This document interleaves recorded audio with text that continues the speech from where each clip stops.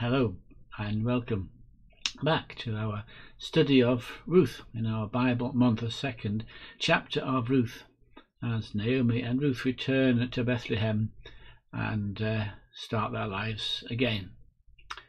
I thought it'd be good though today, this time, to start with a more reflective opening, more reflective beginning. So we'll start with a little bit of meditation, as it were, as you think on the week that's gone before.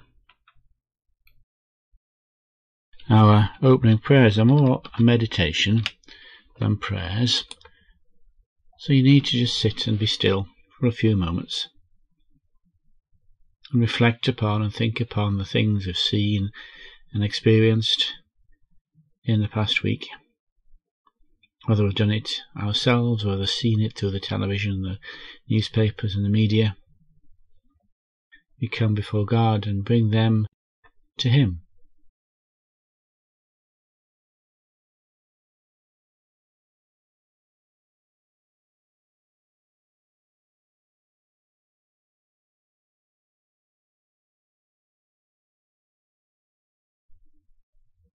And as you think, I wonder if you see why you noticed or experienced people of peace, people of hope, people of joy, people showing love, and people who offered rest.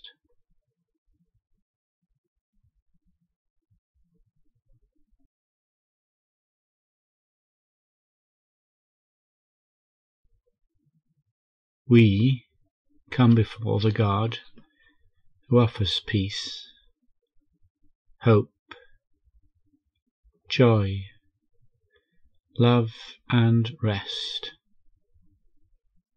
And God greets us wherever we are. So we open ourselves now to that God.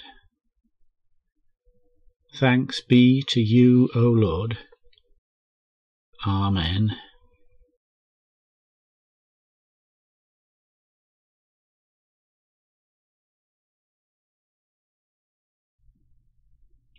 Our first hymn is a reminder of God's faithfulness. Although Naomi may have not experienced that totally, still we find God is a faithful God. And so we sing, "Great is thy faithfulness."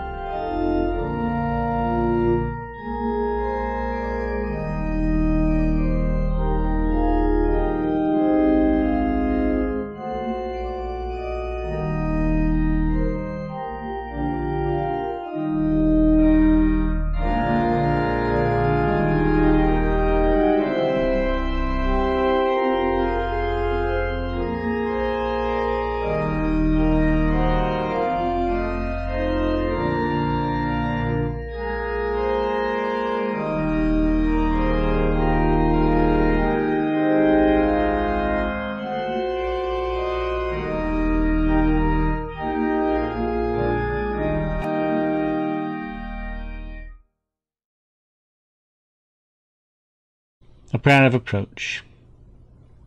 We come before you, gracious God, just as we are. We come with our weaknesses and our vulnerabilities. We come with our fears and apprehensions. We come with faith and doubt. We come to offer and receive. We come to you, the King of love, in the name of your Son and in the power of your Spirit. Amen. Our prayer of confession. Lord, you have called us to the privilege of service, but we have failed to serve. You have given us the blessing of peace, but we have chosen discord.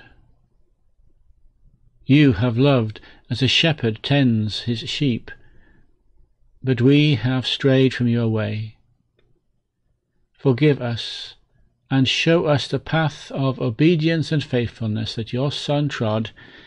In his name we pray. Amen.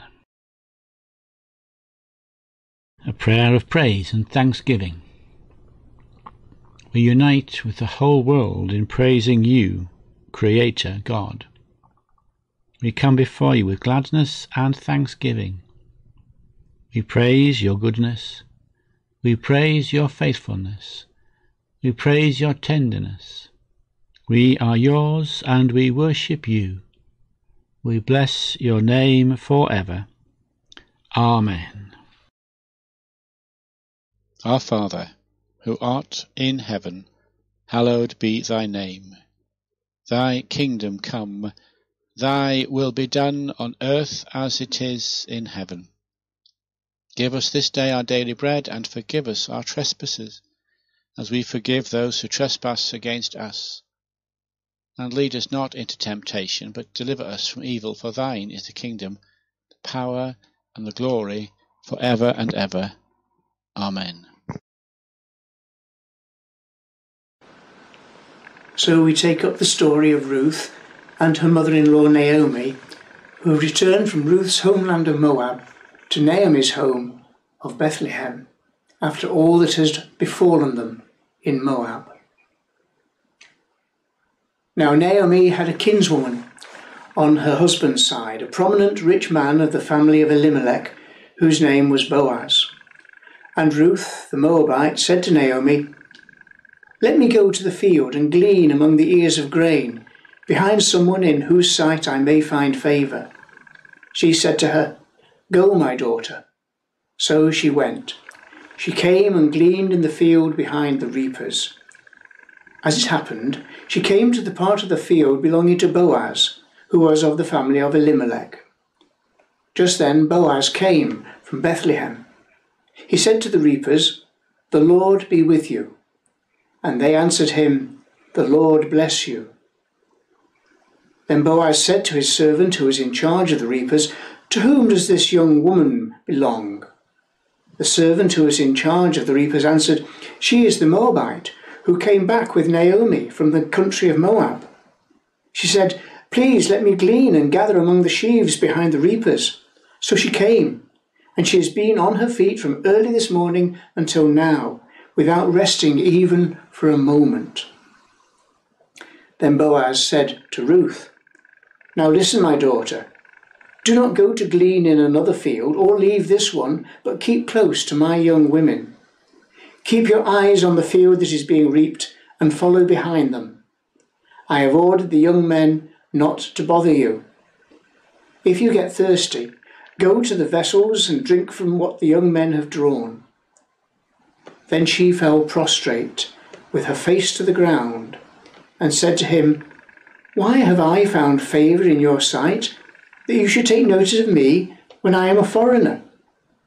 But Boaz answered her, "All that you have done for your mother-in-law since the death of your husband has been fully told me, and how you left your father and mother and your native land and came to a people that you did not know before. May the Lord reward you for your deeds, and may you have a full reward from the Lord, the God of Israel, under whose wings you have come for refuge." Then she said, May I continue to find favour in your sight, my lord, for you have comforted me and spoken kindly to your servant, even though I am not one of your servants. At mealtime, Boaz said to her, Come here and eat some of this bread, and dip your morsel in the sour wine. So she sat beside the reapers, and he heaped up for her some parched grain. She ate until she was satisfied, and she had some left over. When she got up to glean, Boaz instructed his young men, Let her glean among the standing sheaves, and do not reproach her. You must also pull out some handfuls for her from the bundles, and leave them for her to glean. And do not rebuke her. May the words of my mouth and the meditations of all our hearts be acceptable in your sight, O Lord, our rock and our Redeemer. Amen. Tom Cochrane, a philosopher, wrote, Reason and emotion are often supposed to be at odds with each other. From one perspective, our emotions are like unruly toddlers, demanding and whimsical, and need to be held in check by the adult intellect. From another perspective, the rational mind is cold and calculating and needs the warmth of the passions to grasp what really matters. Reason and intellect are two aspects of our personality. And sometimes we think that we can be all emotional, and that's not a good thing. And sometimes we think we can be too critical, too rational, and be cold and calculating. And that's not a good thing. The two go together. But I'd like us to look today at the feelings, the emotions that were engendered within the people, within the stories we've heard today. First of all, there's Naomi. Now, in the chapter before, the few verses before that this reading we've just heard begins, Naomi says, I'm no longer pleasant. Naomi means pleasant. I'm Mara, I'm bitter, because God's been bitter to me. And so it seems that Naomi is down. We'll probably say depressed. She's hit rock bottom. She's lost everything she had, all her livelihood, all her support, all her husband and sons have died and taken away. She's come back to her hometown, to Bethlehem, the house of bread, because there is bread here once again, with her daughter-in-law, with Ruth, who's our heroine, and she's just lost everything. No wonder she's depressed. It seems from the passage there, just there, that nobody helped her, that nobody was there for her. She and Ruth are in this picture sitting in their home, wherever that is, on their own with no help, until Ruth decides, I've got to do something about this. I've got to go and get food. So off she goes to glean. Gleaning is a good biblical principle to follow. In Leviticus and Deuteronomy, people were commanded, farmers were commanded to let the widows and the aliens and the orphans glean, to let those who had no income, those in poverty, collect the leavings from their harvesting.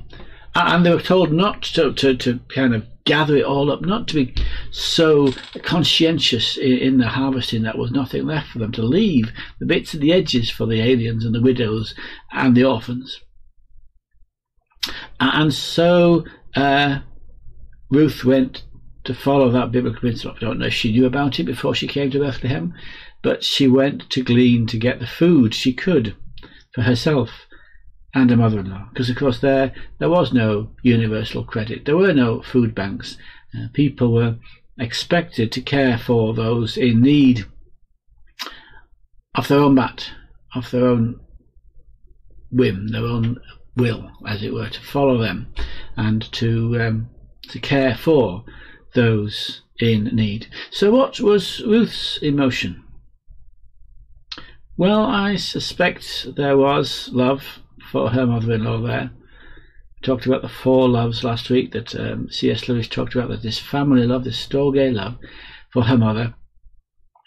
And because of her love for her mother, she went out to try and find something to eat, try and get some food for her and her mother. And purely by chance, and we'll come back to that chance in a moment, she found herself gleaning in the field of Boaz, a near relative of her father-in-law, of Naomi's husband.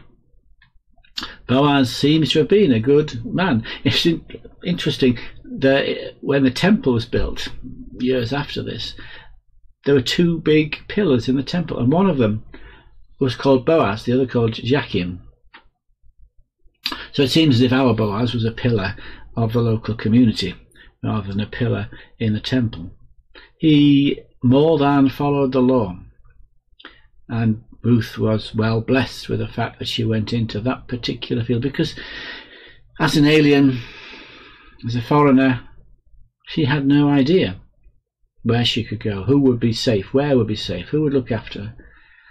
And of course, the society being what it was, she was laying herself open to being abused physically, mentally and sexually. And so it was indeed fortunate. It was a coincidence, although people say coincidence happen more often when you pray. And if Ruth, as we saw last week, was going to follow your people will be my people and your God my God, as she said, then perhaps this is part of her understanding. She was, as a wanting to be a Jew, wanting to follow the Jewish God, she was praying. And so her prayers were answered. She found her, and Naomi's prayers were answered. She found herself in the field of Boaz. She was protected. She went out of love to glean in the fields, and she was well rewarded.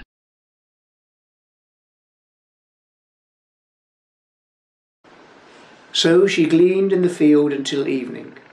Then she beat out what she had gleaned, and it was about an ephah of barley. She picked it up and came into the town, and her mother-in-law saw how much she had gleaned. Then she took out and gave her what was left over after she herself had been satisfied. Her mother-in-law said to her, "Where did you glean today? And where have you worked? Blessed be the man who took notice of you." So she told her mother-in-law with whom she had worked that day, and said, "The name of the man with whom I worked today is Boaz." Then Naomi said to her daughter-in-law, "Blessed be he by the Lord, whose kindness has not forsaken the living or the dead." Naomi also said to her, "The man is a relative of ours, one of our nearest kin." Then Ruth the Moabite said, "He even said to me, 'Stay close by my servants until they have finished all my harvest.'" Naomi said to Ruth, her daughter-in-law, "It is better, my daughter, that you go out with his young women, otherwise you might be bothered in another field." So she stayed close to the young women of Boaz, gleaning until the end of the barley and the wheat harvests, and she lived with her mother-in-law.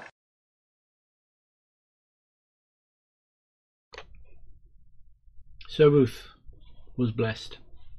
Ruth was allowed, encouraged to glean, in the field of Boaz. And she was well blessed. She gathered an ephah of barley. That's 22 litres of barley. It's an awful lot, particularly for one who was gleaning at the edges of the field. So no doubt when Ruth returned, not just with that, but with the remains of the roasted barley she'd had for her meal that she couldn't eat, to her mother-in-law there was great joy. I wonder how Naomi felt at that. Perhaps there was some lift in her feelings, some uplift, because she found there were people who cared. After all, if she'd gone home and nobody had been caring for her, as we suggested earlier, then there was a sign that there was somebody who cared. And so there would have been, the emotions would have been high. There would have been great joy because Naomi had gathered and they could eat that day, because that was the social service of the day. That was all she had to live on, the dependence on the kindness of strangers. The emotion. What emotion do we think Boaz felt as well? there's an interesting little comment in there. Boaz comes to the field, says, "The Lord be with you," and he's obviously some good, religious kind of man, a praying kind of person himself, a caring kind of person, and he more than followed the law, more than obeyed the law, which says you allow them to glean around the fields. Ruth could glean not just around the edges of the fields, but in where the stooks were as well, and he even told his workers to pull out some so she could have more, because he was a kind man. There's another kind of love there, not just the family love, the brotherly, sisterly love, the love of humankind, love for one another.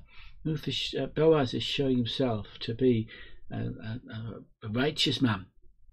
It's an interesting comment, isn't it, when he asks the workers, the foreman, who's that girl? Of all the foremen can say, well, she's a Moabite. She's a foreigner. She's a refugee. She's not worth bothering about, as is implied there. But for Boaz, she was. And Boaz sought to help her out of the goodness of his heart. Although I wonder if there wasn't some romantic love in there, a foretaste of what's to come in future chapters. I wonder if he didn't think, she looks nice, I could make do with a wife. She would make me a lovely wife. Perhaps, we don't know. But I suspect there was some sense of that in Boaz's mind as he took his first view of her. Emotions. You see, that God used the emotions of all the different people involved in that story to use for his greater good. I guess as we are, all of us, suffering at this moment in time, isolation and the pandemic, then our emotions run riot. We find it difficult to know how to follow and how to live our lives, and our feelings, our emotions are up and down. There's joy, there's happiness, there's sadness, there's grief, there's all kinds of emotions, and God understands our emotions, and God uses our emotions for his greater good, as he used the emotions of Boaz to care for Ruth and Naomi, as he used the emotions of Naomi and the emotions of Ruth to continue this story, to go on with this story for a wonderful ending, as we're going to see. God understands our emotions, understands our feelings. So as Christians, we're called to use our head, we're called to use our minds and our brains, but our emotions, God uses them as well. We are a people of emotion and a people of reason, and those two working together will work for God's greater good. Amen.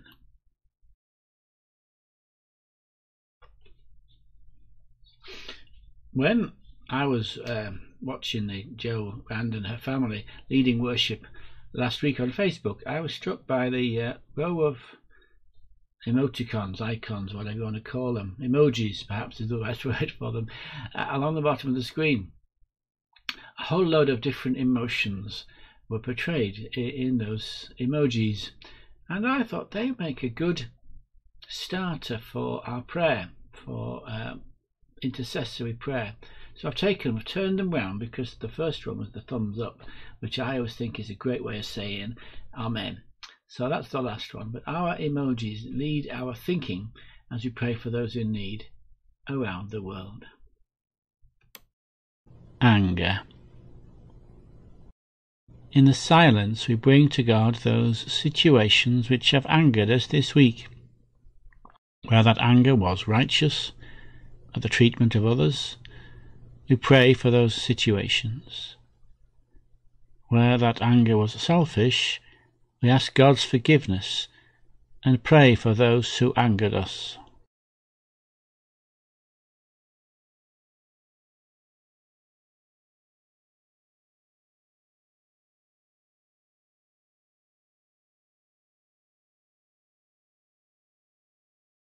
Sadness.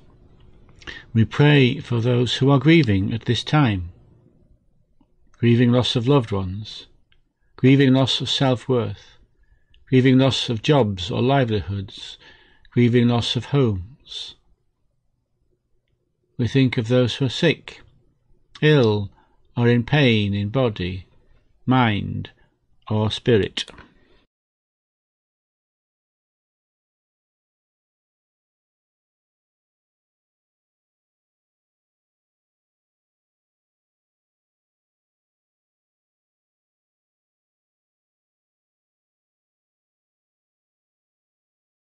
Surprise or shock. We think of those things that have surprised or shocked us this week. We pray for shocking situations, abuse, prejudice or discrimination, violence, anger, or war.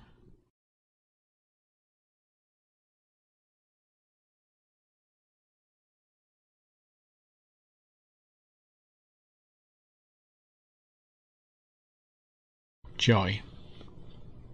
We think of those starting new things, parents of newborn children, those receiving good news, perhaps a negative COVID-19 test, for those who lack joy, whose lives are full of sadness, that others may know the joy of the Lord.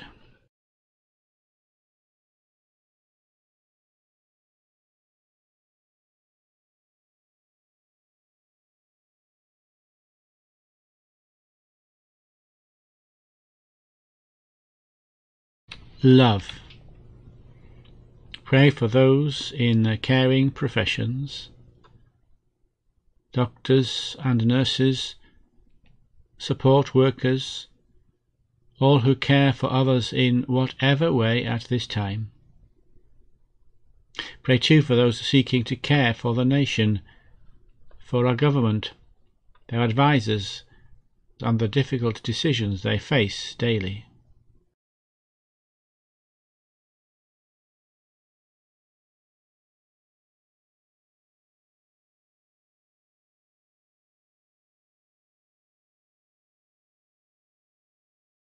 We ask these as we ask all our prayers, in Jesus' name. Amen.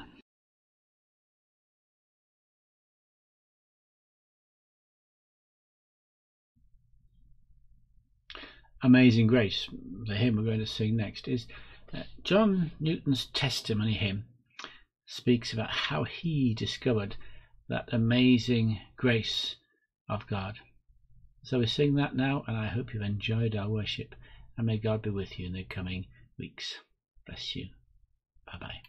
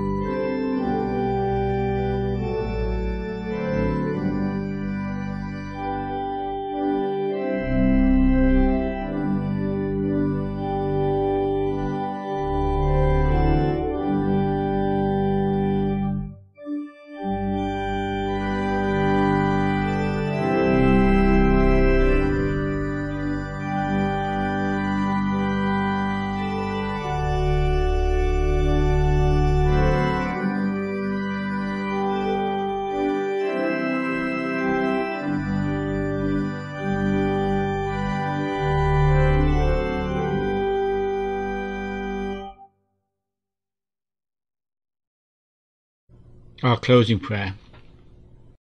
Loving God, we give thanks that you are a God of generosity. Help us to be givers and receivers of generosity as people who belong to you. We pray especially at this time for all those who are struggling to put food on the table. Open our eyes to the things we can do to share your harvest at this time of uncertainty. We offer these prayers in and through the name of Christ, by the power of the Holy Spirit, and to the glory of God the Father. Amen.